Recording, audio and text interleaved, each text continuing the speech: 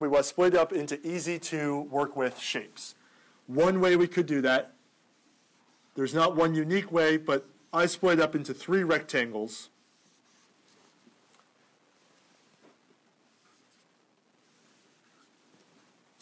But you could split it up into 1 rectangle and then cut out 2 other rectangles. That would be a choice. You could split it up into a rectangle that goes up the whole height of it and then break it up into 4 other rectangles. Again, my rule of thumb is as few shapes as possible, and I would rather use positive shapes than negative shapes just to make it easier. But no unique way to do it. You'll get the same answer as long as you do it correctly by breaking it up into whatever shapes you want to use. So I'll break it up into these 3 shapes. I'll call this shape 1, 2, and 3. Given coordinate system right in the center of, this is usually referred to as the web.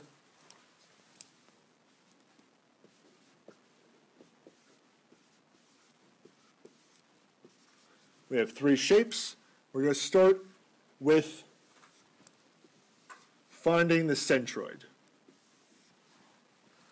In this problem, we are interested in finding just IXX, so the moment of inertia of the composite shape around its own horizontal centroidal axis.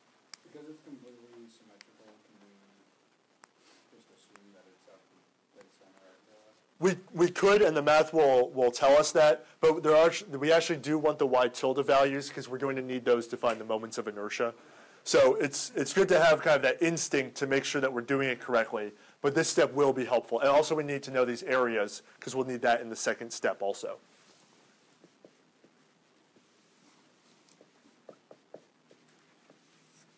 Because we only want IXX, and we know that IXX is going to be the sum of what I call IXX prime, each shape's moment of inertia about its own centroid, plus the sum of the ADX squareds. I don't need any of the dy's, which are defined as x tilde minus x bar, but I will need these dx terms, which I define as y tilde minus y bar. So I only need these values here. I don't care for this problem about the x tildes or the ax tildes. In subsequent problems, I will, but for simplicity, this one does not. First step, just the centroid problem that we've done before. So looking at shape 1, it's 50 millimeters by 200 millimeters. This will be in units of millimeters squared. Shape number 1 will have an area of 10,000 square millimeters. Shape 3 has the identical dimensions, 50 by 200, so it will also be 10,000 square millimeters. And shape 2 is 300 millimeters tall by 50 wide. Shape number 2's area is 15,000 square millimeters. The total area of my shape is 35,000 square millimeters. Next is the y bar for each of my subshapes. This is always measured with respect to my origin. For shape number 1, what should the y bar value, y tilde value be for the first shape? 175. Right. Measured from the origin, I have to go 150 to get from the origin to the base of it, and then since it's a rectangle, half of its height. 150 plus 25, 175 millimeters is my y tilde. Shape number 3, what is its y tilde? Yeah, I'll go 3 next since it's symmetric here.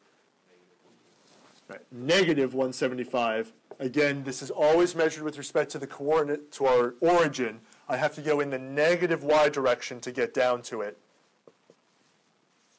Hence, negative 175 versus 175.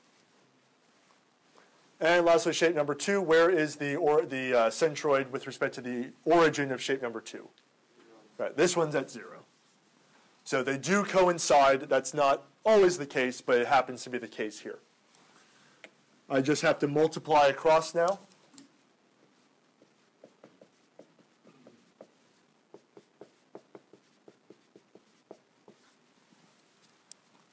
So 17.5 times 10 to the fifth, negative 17.5 times 10 to the fifth, and 0. When I add this together, it adds to 0. I get my y bar by taking 0 over 35 times 10 to the third. And as expected, y bar is 0.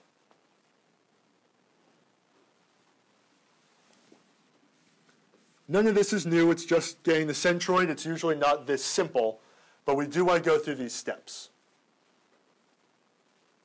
Now we add on the new part. Now we're going to be concerned with the moment of inertia steps. Moments of inertia are measured in units of length to the fourth power. In this case, everything's in millimeters, so it will be measured in millimeters to the fourth power. Shape number 1. How will I calculate the shape number 1's moment of inertia about its own centroidal axis, which passes through here? Yeah. 50 cubed times 200 over 12. Right. I used the canned formula, the BH cubed over 12, to get this value. The dimension perpendicular to, in this case, the horizontal axis is the 50. That gets cubed times the 200. That thing divided by 12. As a result, I will get 2.1 times 10 to the sixth millimeters to the fourth power as shape number 1's moment of inertia about its own centroidal axis. Keep in mind ultimately what we need, and that's where the adjustment terms will come in. We have to adjust for it because we actually want the moment of inertia about this axis. What we will compute, we'll get to this in a second here, this dx value and then this adx squared value that compensates for that difference. For shape number 3, what will I fill in for this cell? Right, same as shape 1 because it has the same dimensions, but it's about its own centroid down here, but it's still 50 cubed times 200 over 12, so also 2.1 times 10 to the sixth. And then going up to shape number 2, how will I compute its moment of inertia about its centroid? Right, 300 is the dimension perpendicular to that horizontal axis, times 50 over 12 for shape number 2, and we should expect it to be larger than the other two because it's oriented with its longer side in the direction that's being cubed. We should get 112.5 times 10 to the sixth. I can add this together to get the total of 116.7 times 10 to the sixth for my IXX prime terms. At this point, really the hard work is done. The rest of this is going to come from things we've already determined. dx, remember, was defined as y tilde minus y bar. For shape 1, y tilde was 175, y bar is 0, so dx is 175.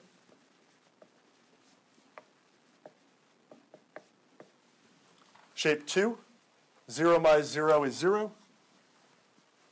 And shape 3, negative 175 minus 0 is negative 175. It really doesn't matter here if you put positive or negative because we're going to be squaring it in the next term anyway. So if you want to put all positive numbers here, that's fine. If you want to keep track of the sign, that's also okay. Last column, we just take the area of the shape times this dx squared. 10,000 times 175 squared gives us 306.3 times 10 to the sixth for shape 1. This is that adjustment term. Again, this is compensating for the fact that this is only the moment of inertia about its own axis, but we need the moment of inertia about the composite shaped centroid. So that's why we're adding values here. We get 0 for shape 2, since the dx value was 0. And for shape 3, again, 10,000 times 175 squared, 306.3 times 10 to the sixth. As an intermediate check here, if it's a positive shape, the IXX prime and IYY prime will both be positive, and ADX squared, ADY squared will also be positive if it's a positive shape. If it's a negative shape that we're cutting out, we have to remember to make these values negative or negative for that shape, and the ADX terms will also be negative because the area was negative. So we'll get a negative for both pieces of it if it's a shape we're cutting out from our figure. In this case, they're all positive because all of our shapes are positive. Lastly, I can add this together, get 112.5 times 10 to the 6th.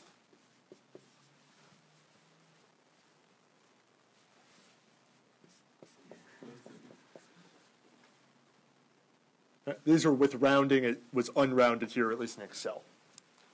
Last step, I now can get the composite shape's moment of inertia about its own centroidal axis. I just have to take this value here and add it to this value here. If we add this together, our total is 729.2 times 10 to the 6th millimeters to the 4th power.